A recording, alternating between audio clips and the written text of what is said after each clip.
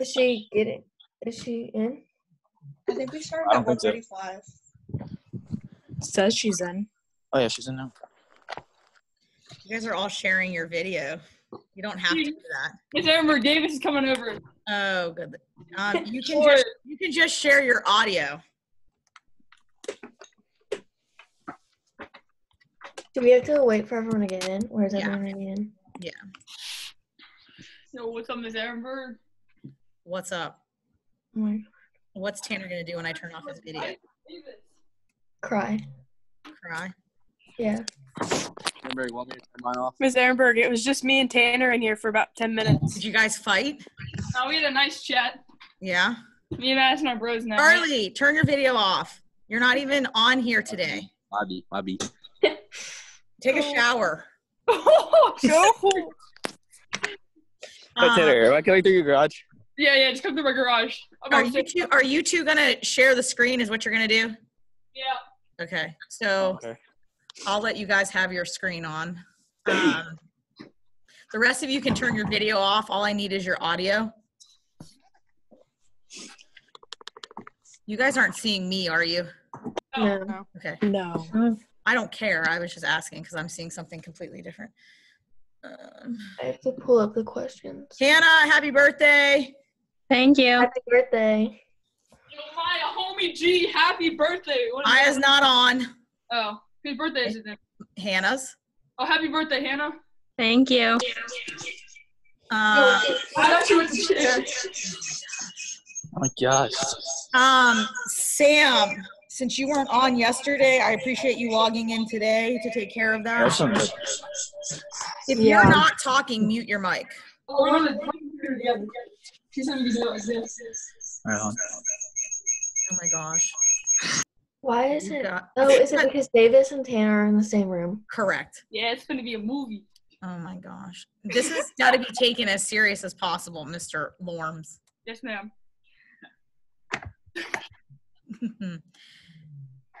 Who are we waiting for? I think we're good, actually. Happy cake day, Hannah. Oh my gosh. So Avery, Tanner, Troy, Madison, Natalie, Davis, Chris, Hannah, Briley, Shelby. Am I missing anyone? I'm trying to see all the names. Your guys' screen is coming up different than mine, so it's not. Riley's there. Sam's here. Sam's going to do this session. She was scheduled for yesterday, but she's going to be part of yours today. Can everyone make sure that they check their mic so that we can hear you? So Shelby, I'll go with you first. Hello. Okay, you're good. You can mute. Okay. Tanner and Davis will be together on the same screen. Yep. Hannah, I heard you. Troy, can you check your mic? Hello. Okay. Sam, can you check yours? I'm here. Okay. Avery. Hello. Thought I heard you. Charlie, remember you should be muted the whole time because you took part yesterday, so you should be taking I'm here. notes. I'm here. I know. I'm saying you should be muted the whole time. You were in yesterday's seminar, so I don't want to hear your voice. All right, bet. Okay, you should be taking notes so that you can do your reflection. Natalie, go ahead and talk. I'm here. Okay. Did I miss anyone that I haven't already heard their voice? Davis, I'm I right think you're here. there so I can see you. Madison, I heard you earlier, so you're good. All right. Here. Avery, are you my leader? Yeah. Okay. So I'm going to go over a couple things real quick before we get started. Guys, remember, we can see you. I can still write you up if I have to. If you do anything inappropriate, I'll just call your moms. You guys are going to do, I'm going to load, once you guys are done, I'm going to load today's and yesterday's Socratic seminar discussion on a YouTube channel for you to listen to the audio. I just put it in the file. That's what I was working on. That's why it took me up there. That's better a little bit. Get rid of their faces.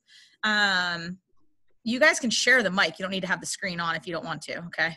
Okay, yeah, we're sharing the. Okay, that's fine. Works for me. Oh my gosh. Turn your video off. So what you're going to do is you're going to take notes today on those two audio pieces that I will load, and you're only doing it for yesterday's group, and then you're going to add it to your self-reflection that I will load too. So you're really only submitting one assignment. It's going to have both parts though. It's going to have your notes and then it's going to have your self-reflection. I will tell you, I know Charlie's in here, but I think yesterday's seminar took a little bit to get started, which was fine because people were struggling. But overall, I think it was a really beneficial seminar for them. I think not seeing each other's face kind of prevents you guys, creates a different kind of attitude and you are a little less stressed out about that. Are there any questions before we start about anything that I've posted? You're not sure what you're supposed to be doing? Go ahead. On like the self-reflection, when you click it, like is the first part where it talks about if you agree with someone and you don't, is that like for like our seminar or like the other one, like the one it's mainly for yours because you're taking notes on the other one. And you're going to post that, right? Well, I already posted the link for you to access it, but I'm going to put it in an assignment again so that you see it because you have to make a copy of it. Some people have already started theirs because they already are done with their seminars. And that's due tonight? It's due tomorrow night. Oh, man. So you have about 24 hours to get it done. Okay. Thank you. If you did not log into Edpuzzle and create your account or do the assignment, that is a summative assignment. So it's 70% of your grade. And my goal was to kind of hope that you guys would get a free 100 because it was on MLA format. Mm-hmm. Okay. Can I retake it? I got an 80. Okay. No, you're fine. You're stuck with it. All right. Yeah, the announcement you made yesterday was really helpful. What? The announcement you made yesterday was really helpful. Okay. I forgot about that. Okay, that's fine. Thank you. I will be loading, just so you guys know, I'm supposed to be keeping an attendance from you guys. So I may like post a real quick question for you like every day, just kind of like a check-in, unless we have an assignment due. So since tomorrow night you have an assignment due, I'm not going to do that for you. Does that make sense? So anytime you submit, so let's say if Charlie doesn't submit or Tanner doesn't submit an assignment for 3 days. Well, by day 2, I have to call home and figure out what's going on. So don't make me have to call you or your house. Just do your stuff on time. I know for some of you, that's a kind of novel concept of submitting work on time, but I'm not leaving these assignments open to the end of the term like I've done in the past. Does that make sense? Mm-hmm. Okay. Avery, if you are ready, I will mute my mic and then you have the floor to do what you need to do. Okay. Okay, go ahead. I'm just going to read the first question. In this novel, Great Expectations, things are often not what they seem. Discuss how the theme of expectations is illustrated by and through the various major characters in this book. How are Pip's expectations different and similar from those of his surrogate father, Joe, Miss Havisham, Estella, and Pip's benefactor, Magwitch? So I said that the theme of Great Expectations is that your relationship with family, friends, etc. is more important than letting go of them to be higher in social class. And Pip is a major example of this. Once he was trying to get his expectations, he realized that he was damaging his relationship with the people that were there for him. So can anyone add on to that? I can. I put during Great Expectations, an example of this is Pip. In Great Expectations, I put in quotes, Great Expectations from Miss Havisham. Joe, though, has a different idea and does not want Pip to go because he knows the money will get into his head. And lastly, Estella knows that he is being played by Miss Havisham the whole time, so she doesn't have any expectations for Pip. Okay. Anyone else? I can, I think. So I think that Pip's expectations like differ from Joe's in the sense that like Joe's okay with a modest life, while Pip's dreams of living a life as a gentleman, and it's shown throughout the story. Yeah. Okay. Anyone else? Yeah. So I actually looked up the definition of expectations, and it was kind of like, it was money that you're going to be getting. So I kind of based mine off that. I said, the theme of expectations revealed by Dickens shows how he thinks about wealth. He illustrates that all the characters who have inherited money, like Miss Havisham, Estella, and Pip, are all miserable and not happy, while other characters, like Herbert or Joe, who work hard for their money, are happier and are able to do more things with it. Yeah. I feel like when Pip was expecting, like, oh, when I get to be a gentleman, things are going to be great, things are going to be better, I'm going to get a Stella. But when he realized that he was losing connection with Joe and Biddy, it just was not the right fit for him, I think. Okay, is everyone ready for question 2? Mm-hmm. Why do you think it is one of Magwitch's principal conditions that Pip, his nickname, always bear the name of Pip in order to receive his financial support? I said Magwitch wants Pip to always bear his nickname so he does not forget who he really was and the person he was early in the novel. Pip grew into a selfish and judgmental man, and Magwitch believes Pip deep down has that caring nature from the graveyard. Okay, anyone else? I said that I think he wanted Pip to keep his informal name because he wanted Pip to succeed in life, but he wanted Pip to remember who he was originally and where he came from. Mm-hmm. I agree with Madison because Pip used to be like kind, but when he started getting money, he turned like rude and stuff. But he didn't want him to turn rude; he wanted him to stay kind. So Pip is like the name that he started off with, and he wanted to keep that. Mm-hmm. I could add on to that. I put like Pip or Magic remembers Pip from the time when he was at the graveyard when he asked him for like the bread and the file, and he was like, he's like, "What's your name?" And he's like, "Pip." And then right when he was getting taken away, he looked around and said Pip, and like he remembered him from that. I have a quote from Magwitch. It says, "And this is a gentleman what I made, the real and genuine one." So, can anyone add on? Next question. I think that Magwitch wants to keeps Pip as like his original name. I do agree with like what Tanner said with it is because they met before, and since Pip has turned into a gentleman, it's more formal to say like his full name or like his nickname with handle. But keeping Pip is keeping like Pip down to earth, like, hey, you came from me, instead of, hey, I'm above you now. Mm-hmm. Okay, can I move on to the next question?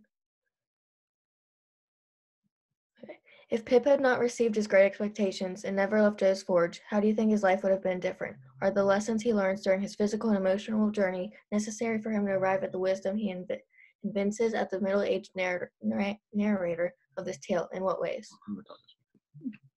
I said, if Pip never got his expectations, I believe that his relationship with Joe would be normal. He would be an apprentice for Joe, and he would marry Biddy. I think the pain he has felt and what he has gone through was necessary for him to learn true wisdom. Besides Joe, he never had anyone to teach him right from wrong, and he had to learn through many different mistakes and failures. To add on to that, I also think that if he never received his expectations and never underwent any of the experiences that he did in missing Joe in the Forge, he would have never seen the part of life that showed him how the difference between having money and not being happy, and not having money and being happy. Yeah. Can anyone add on?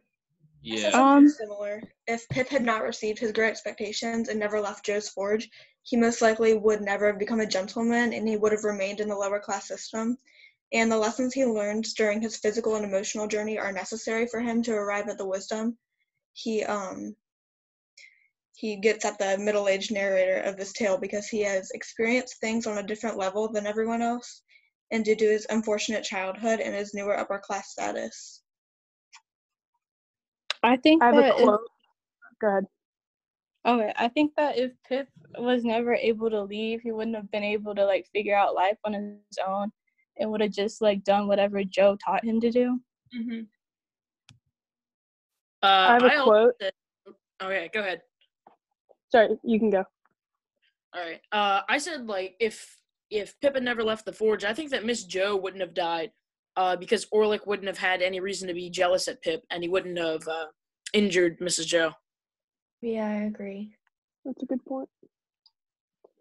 I have a quote. It says, "The remembrance of what I had thrown away when I was quite ignorant of its worth." Dickens 266 is what Pip says, and I think that's him saying that he was ignorant when he was young and didn't realize what he had until he didn't have it anymore. Okay, is everyone ready for the next question? Okay. Why do you think Miss Havisham manipulates and misleads Pip into thinking she is a secret benefactor? What, if anything, does she derive from this action? I said, after Miss Havisham's heartbreak years ago, I believe she's trying to get back at men in general. She continues to do this so he could eventually fall for Estella, then she could break his heart. Does anyone? Yeah, I think that she does this because she wants to spend more time training him to love Estella and get back at like the male species in general, because like they were supposed to love her and they didn't, and they kind of failed her, and she went to like hibernation and vowed to deteriorate them. I could add on to that what Davis said. I totally agree with what he said, but I think Miss Havisham leads Pip on because she think she is his benefactor, because she wants to keep on coming back, but she wants to do this so she could hurt and get him really mad when he finds out that she is not his benefactor, just to add a little more salt to the wind. I think that Miss Havisham sees it as an opportunity to disappoint him because she sees how vulnerable his heart is. Yeah. I can add on to that. I can add on to that because since Miss Havisham knew that since Pip was like so little that Pip was like attracted to Estella, she sees that Pip is vulnerable and she can keep doing this. She can keep manipulating and misleading Pip because she knows that his weak point is Estella. Yeah, I agree. Can anyone add on or go to the next question? Okay. Given Dickens' portrayal of Estella, what do you think attracts Pip to her in the first place? And what, when he learns of her cold-blooded manipulation of men, such as her husband, keeps Pip devoted to her until the end, loving her, as he says, against reason, against promise, against peace? I said, even if Pip doesn't notice this, I think he is attracted to Estella because of her status in society. He likes the fact that she has authority and is able to distribute that among other people. Pip also says she's beautiful, but she's cruel and mean to him. Obviously, he does not like her personality. So. Yeah, I also think that her prettiness deceives him, and like her class is like what he's chasing more than her, I guess, because he just wants to like be well known in society and have power and just like acquire great expectations. I think that deep down, Pip doesn't want to believe that Estella is actually who she seems to be, the cool person, and and he believes that she can change if she's not around Miss Havisham. Yeah, I kind of a quote that goes with what Madison said. It's from chapter 5, so like around when they first met, and she was about my own age. She seemed much older than I, of course, being a girl, and beautiful and self-possessed, and she was scornful of me, as if she had been 1 in 20 and a queen. Okay. Does anyone have anything else to add? I could add. Yeah. Okay. Yeah, Chris. I said I think at first Pip was attracted to Estella by looks alone, but he stayed devoted for the challenge, which by that I mean like he thought that she would love him back if he became like a gentleman or had lots of money or achieved some other feat. But in reality, that wouldn't really do anything to sway her. Yeah, I was gonna say something like that. I was gonna say he really liked her, but he didn't realize that if he did anything good or anything important with his great expectations, then nothing would still change. Like, it would still be the same. I also think that it's kind of like curiosity-wise because he's like never seen anyone who's like Estella. Like, he even says that like Biddy, it's someone a lot different than like who Biddy was. Okay, next question. In this final chapter, Estella says to Pip, suffering has been stronger than all other teaching. Discuss the theme of suffering, specifically how it instructs Pip, Miss Havisham, and Estella. I said, Pip, Miss Havisham, and Estella all have something in common, which is the suffering that they have gone through. Pip grew up with no parents, no figure in his life besides Joe and Estella's hatred.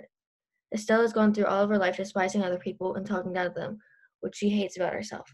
Miss Havisham was blindsided by her fiancé, and she has lived the rest of her life in misery. After all these years, they have learned that the consequences they have faced drove them to facing their consequences and learn from them. Can anyone add to that? I think I can add on to that. I think like suffering is shown in the book based on how like everybody responds to it, in the sense that like Pip uses his suffering to like build upon it, while Miss Havisham uses her suffering to like foster it as hatred and give it to other people. Yeah.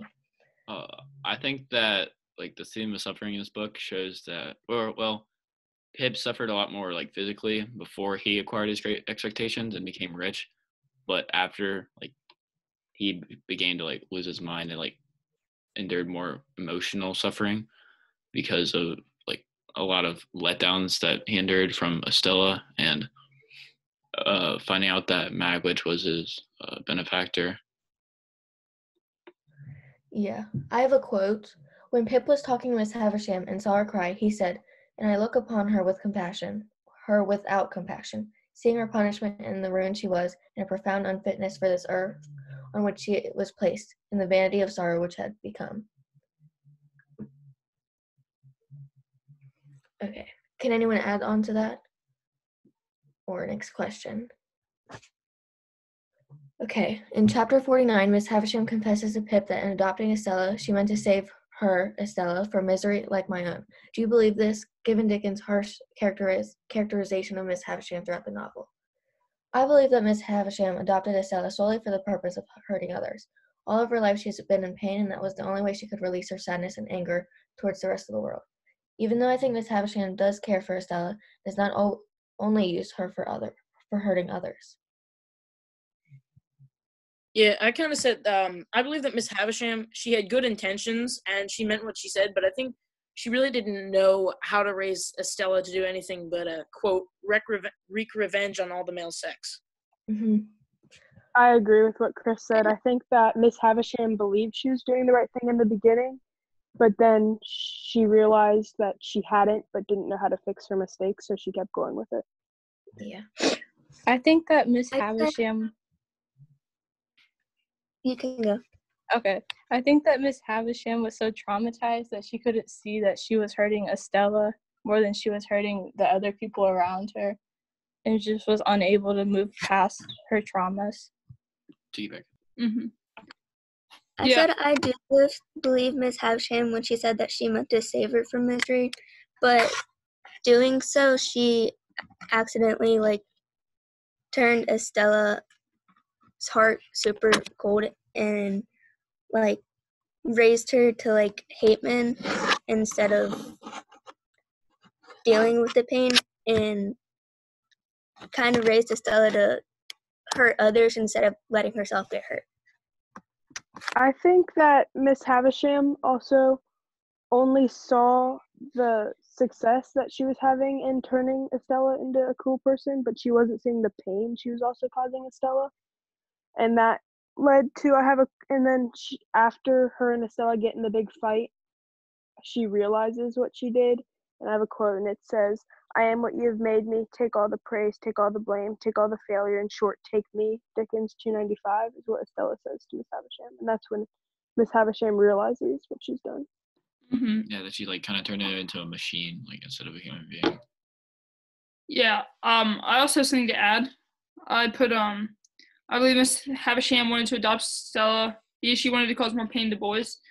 I don't really think that we all know that she didn't really save Estella from this. She just made Estella a worse person. And I feel like she feels really bad about this. And she goes through it and trying to commit suicide and stuff. So I feel like she tried to save Estella from this, but just massively failed.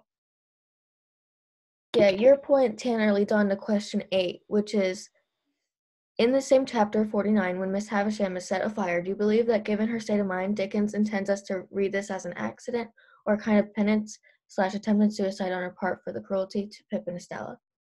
The way that the chapter of Miss Havisham's accident was written describes the situation as an accident, but Dickens intends for the audience to receive it as a suicide attempt.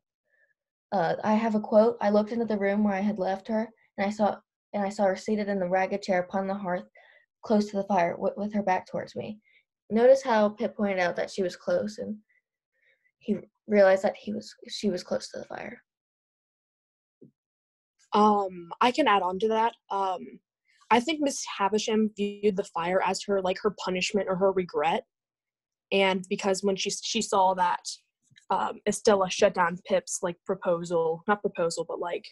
Pip's opening up love to Estella, the fire is sort of like this attempted suicide on her cruelty.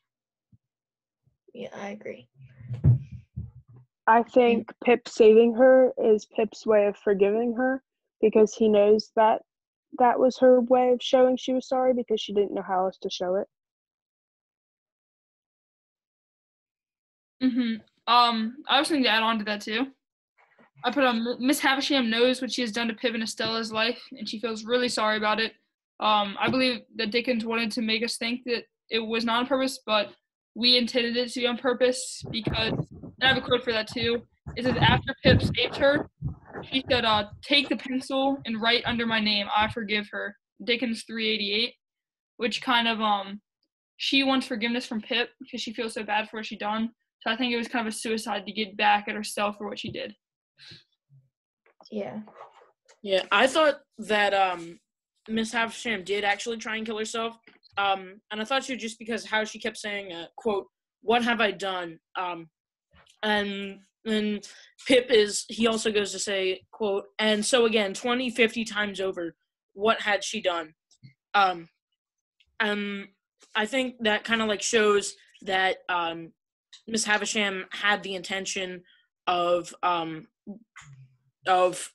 committing suicide, and that it wasn't on accident. Okay. Next question. What do you think makes Pip change his opinion of his benefactor Magwitch from one of initial repugnance to one of deep and abiding respect and love? So I said Pip's opinion of Magwitch changed from the hatred as boy to the loving sense as a man because of what Magwitch has done for him. He has given him large amounts of money, provided him with his expectations, and sacrificed his life to see Pip once more. When Magwitch was dying, Pip told him about his daughter.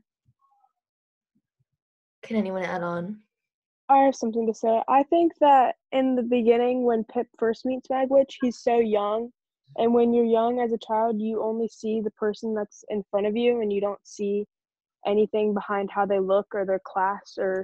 So when Magwitch threatened Pip in the beginning of the story because he needed food so badly, Pip only saw this as he was a bad man. Yeah, I kind of said something similar to that. I think that getting to know Magwitch made Pip realize that he was a better person than the convict that he met as a child, on which he based his opinion when he first met him. Yeah, I have something close to what Avery said, that I think that Pip changes his opinion of his benefactor because he knows Magwitch has done so much for him, and without him, Pip wouldn't have been able to experience the things that he has over the course of the past few years of his life. I could add on to that. I said when Pip was younger, he saw Magic as a bad guy because Magic was threatening him, and he said oh, I'll protect you from this guy. And then Pip finds out that this guy wasn't even real, or he wasn't really trying to come out to attack Pip. But then at the end, when he starts to realize what Magic, how he helped Magic out so much in just that small little deed, he realized that Magic was actually a noble person that was just trying to pay back Pip for something that he did. I see this incident as almost good karma because Miss Joe and Mr. Joe told Pip that he shouldn't come in contact with any convict or help them or talk to them or anything. But by helping the convict and breaking their rules, he later in life got something back from it, succeeded from it. I think Pip also kind of understands Magwitch's position more because they've both kind of gone through traumatic experiences, and they have a good relationship now because of that. Yeah, they're able to bond and learn from their mistakes that they've made. And Now they're older, they're more mature, they're wiser. And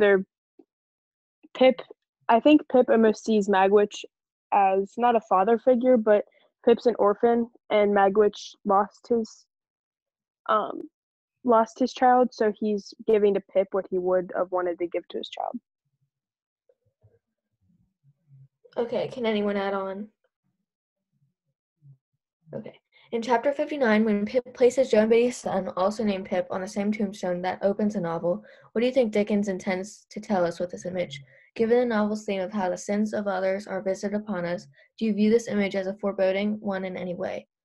I said, by Pip sitting baby Pip on a tombstone at the end of the novel, it symbolizes the life young Pip would have had.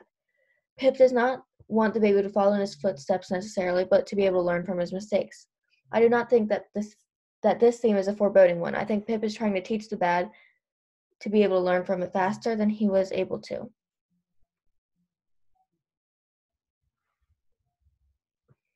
Can anyone add on? I could add on.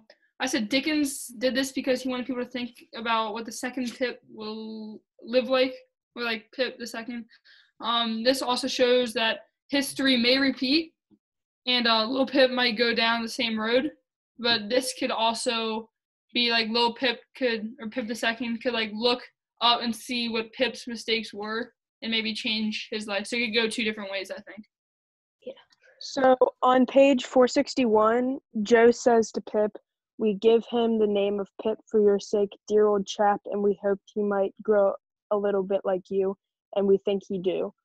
I think that's saying that Joe hasn't seen the pain that Pip has been through. He's only seen Pip succeeding in life and having money, and he thinks Pip's happy, although he's not. So he wants little Pip to follow his path. Yeah.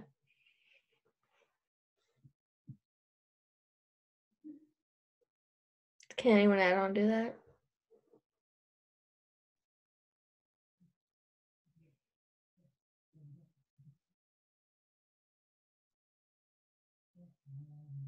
Okay. I think we're done. Is that it? Yeah. Okay. Okay. Is there anything else that like you guys want to touch on, be it that there's a question that you want to go deeper in, or there's something that, you know, like someone in fourth period asked me a question about Miss Havisham's death scene in the movie versus what was written in the book. This is your time to kind of have that conversation too. I actually have a question. So on number 6, I'll give you guys a second to scroll up to it. It says, in the final chapter, Estella says to Pip, suffering has been stronger than all other teaching. Discuss the theme of suffering in this book, specifically how it instructs Pip, Miss Havisham, and Estella. I was wondering about the Estella part. I said this shows like Estella did not really want people to suffer, but she was just trying to do what Miss Havisham wanted her to do, which is to make boys suffer. But I didn't know, like, I was kind of confused. Like, I don't know if Estella maybe wanted to do the same thing, like, or if she was just trying really, really hard, because it kind of was like a little different in the book and the movie. It made me like think a little more about it. So if anybody like wants to respond to that.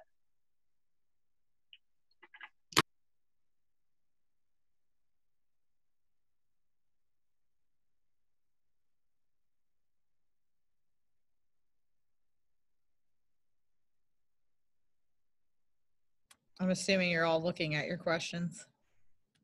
Yeah, that kind of hurt.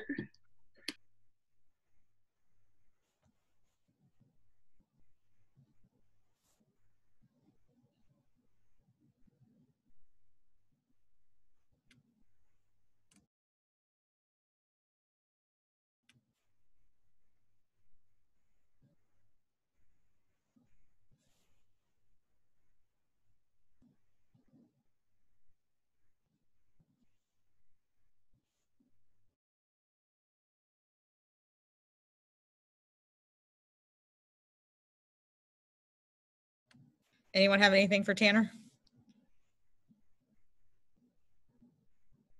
Are you guys there?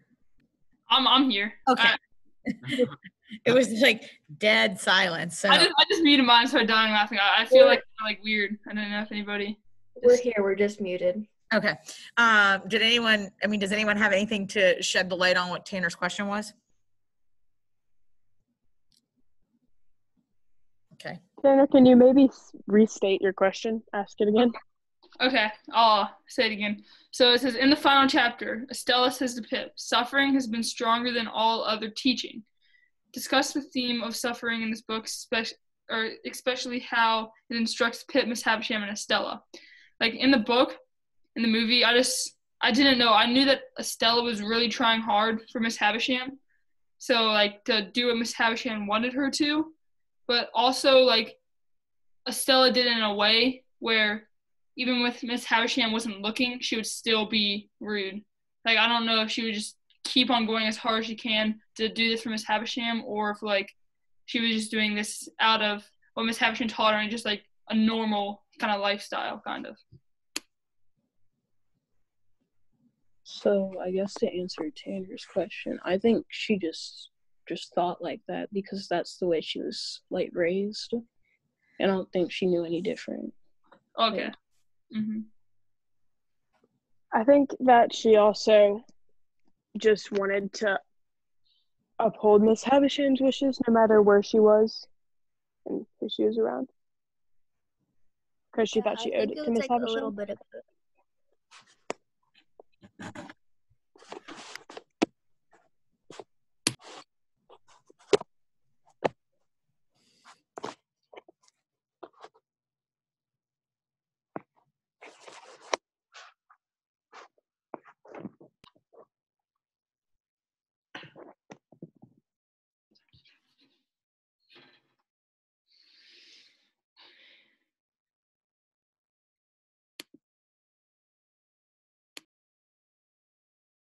Does anyone have any more questions or something you want to touch base on?